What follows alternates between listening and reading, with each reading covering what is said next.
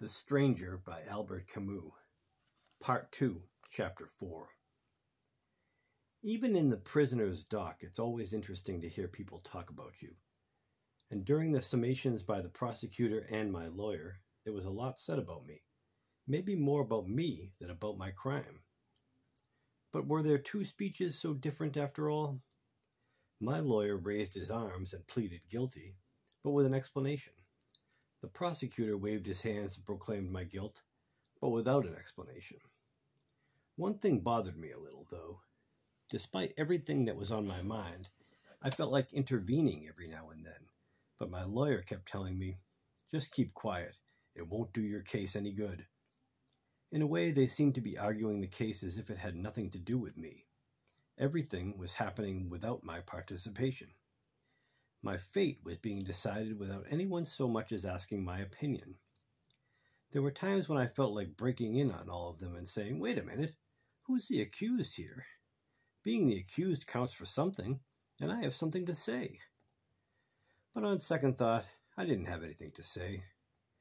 Besides, I have to admit that whatever interest you can get people to take in you doesn't last very long. For example, I got bored very quickly with the prosecutor's speech.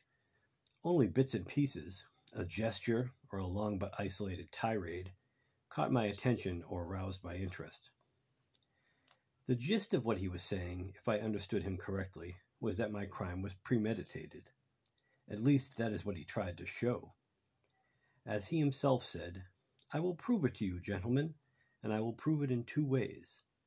First, in the blinding clarity of the facts, and second, in the dim light cast by the mind of the criminal's soul." He reminded the court of my insensitivity, of my ignorance when asked Mum's age, of my swim the next day, with a woman, of the Fernandel movie, and finally of me taking Marie home with me. It took me a few minutes to understand the last part because he kept saying, "his mistress," and to me, she was Marie. Then he came to the business with Raymond. I thought his way of viewing the events had a certain consistency. What he was saying was plausible. I had agreed with Raymond to write the letter in order to lure his mistress and submit her to mistreatment by a man of doubtful morality. I had provoked Raymond's adversaries on the beach. Raymond had been wounded. I had asked him to give me his gun. I had gone back alone, intending to use it. I had shot the Arab as I planned. I had waited. And to make sure I had done the job right, I fired 4 more shots, calmly, point blank, thoughtfully, as it were. "And there you have it, gentlemen," said the prosecutor.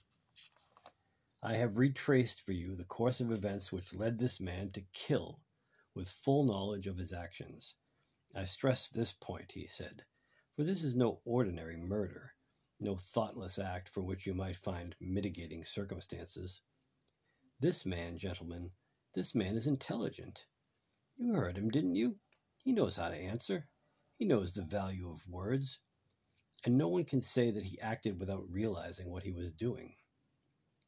I was listening, and I could hear that I was being judged intelligent, but I couldn't quite understand how an ordinary man's good qualities could become crushing accusations against a guilty man. At least that was what struck me, and I stopped listening to the prosecutor until I heard him say, "Has he so much as expressed any remorse? Never, gentlemen. Not once during the preliminary hearings did this man show emotion over his heinous offense." At that point he turned in my direction, pointed his finger at me, and went on attacking me without my ever really understanding why. Of course, I couldn't help admitting that he was right. I didn't feel much remorse for what I'd done, but I was surprised by how relentless he was. I would have liked to have tried explaining to him cordially, almost affectionately, that I had never been able to truly feel remorse for anything. My mind was always on what was coming next, today or tomorrow. But naturally, given the position I'd been put in, I couldn't talk to anyone in that way. I didn't have the right to show any feeling or goodwill. And I tried to listen again, because the prosecutor started talking about my soul. He said that he had peered into it, and that he had found nothing, gentlemen of the jury. He said the truth was that I didn't have a soul, and that nothing human, not one of the moral principles that govern men's hearts, was within my reach. Of course, he added, we cannot blame him for this.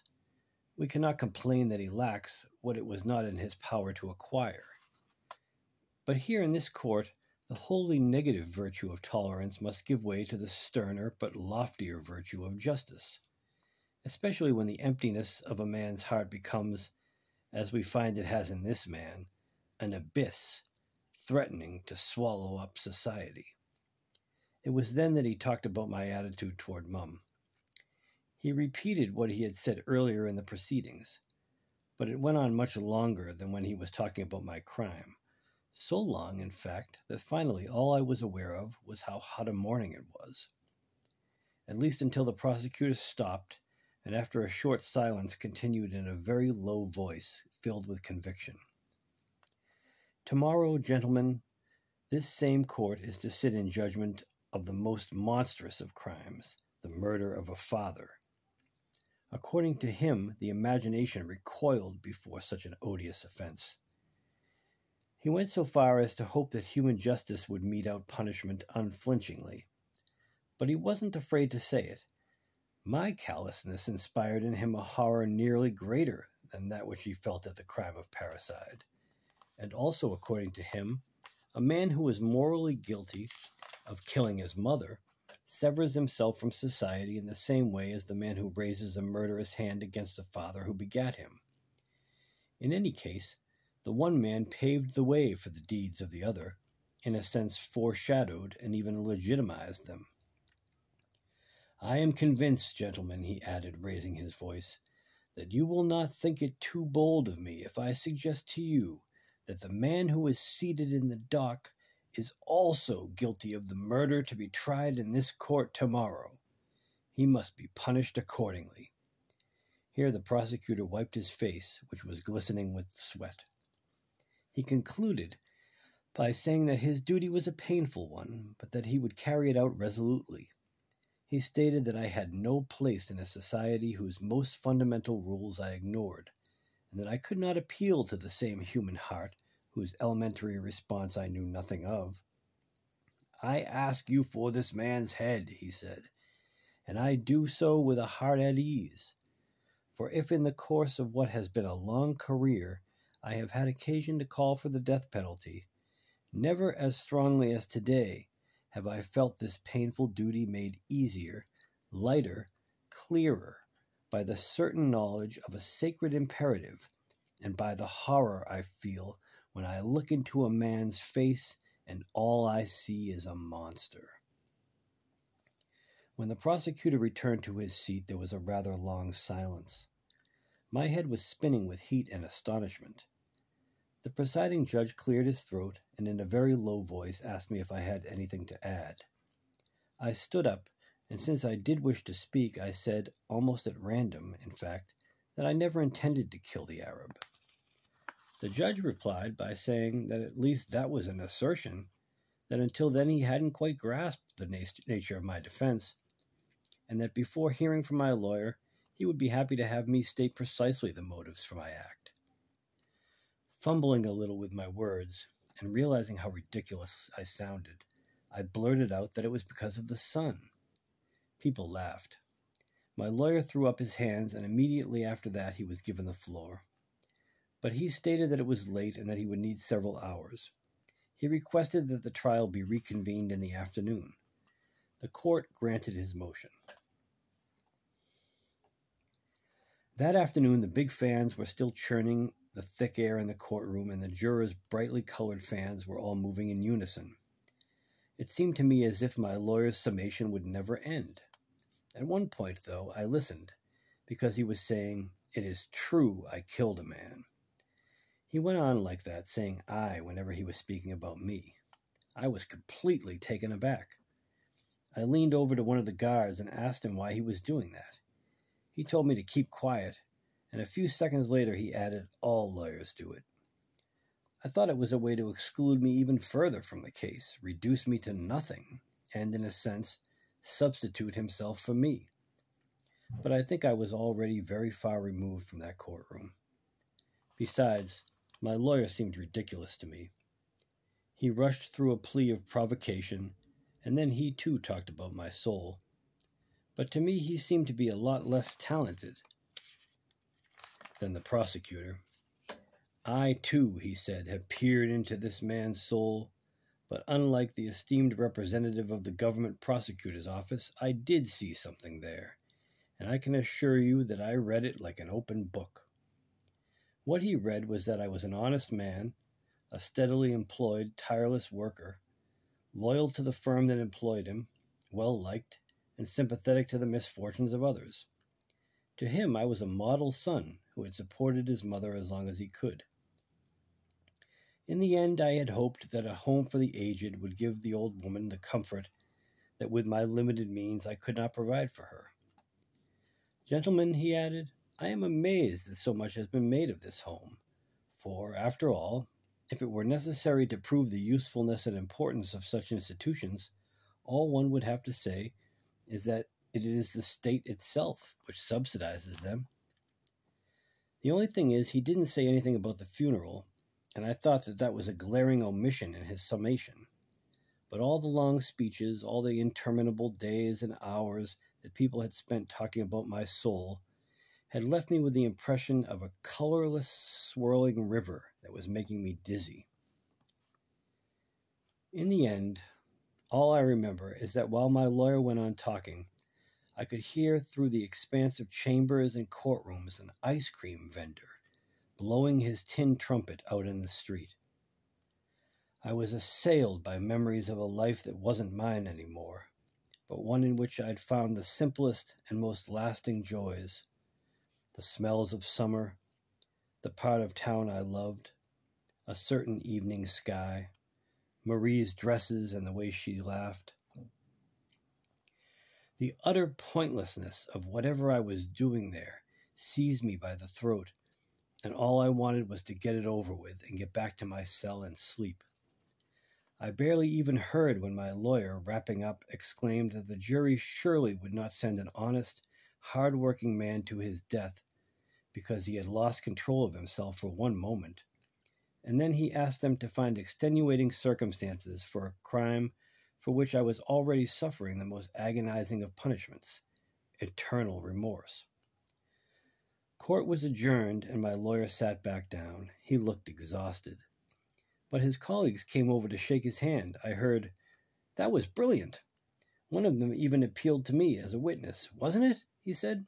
I agreed, but my congratulations weren't sincere because I was too tired. Meanwhile, the sun was getting low outside, and it wasn't as hot anymore. From what street noises I could hear, I sensed the sweetness of evening coming on. There we all were, waiting. And what we were all waiting for really concerned only me. I looked around the room again. Everything was the same as it had been the first day. My eyes met those of the little robot woman and the reporter in the gray jacket. That reminded me that I hadn't tried to catch Marie's eye once during the whole trial. I hadn't forgotten about her. I just had too much to do. I saw her sitting between Celeste and Raymond. She made a little gesture, as if to say, "At last." There was a worried little smile on her face, but my heart felt nothing, and I couldn't even return her smile. The judges came back in. Very quickly, a series of questions was read to the jury. I heard, "Guilty of murder, premeditated, extenuating circumstances." The jurors filed out, and I was taken to the little room where I had waited before. My lawyer joined me. He was very talkative and spoke to me more confidently and cordially than he ever had before. He thought that everything would go well and that I would get off with a few years in prison or at hard labor. I asked him whether he thought there was any chance of overturning the verdict if it was unfavorable. He said no. His tactic had been not to file any motions so as not to antagonize the jury. He explained to me that verdicts weren't set aside just like that for nothing. That seemed obvious, and I accepted his logic. Looking at it objectively, it made perfect sense. Otherwise, there would be too much pointless paperwork. Anyway, he said, we can always appeal, but I'm convinced that the outcome will be favorable. We waited a long time, almost 3/4 of an hour, I think. Then a bell rang. My lawyer left me, saying, the foreman of the jury is going to announce the verdict. You'll only be brought in for the passing of sentence. Doors slammed. People were running on stairs somewhere, but I couldn't tell if they were nearby or far away. Then I heard a muffled voice reading something in the courtroom. When the bell rang again, when the door to the dock opened, what rose to meet me was the silence in the courtroom. Silence and the strange feeling I had when I noticed that the young reporter had turned his eyes away. I didn't look in Marie's direction. I didn't have time to, because the presiding judge told me in bizarre language that I was to have my head cut off in a public square in the name of the French people. Then it seemed to me that I suddenly knew what was on everybody's face. It was a look of consideration, I'm sure. The policemen were very gentle with me. The lawyer put his hand on my wrist. I wasn't thinking about anything anymore. But the presiding judge asked me if I had anything to say. I thought about it. I said no. That's when they took me away.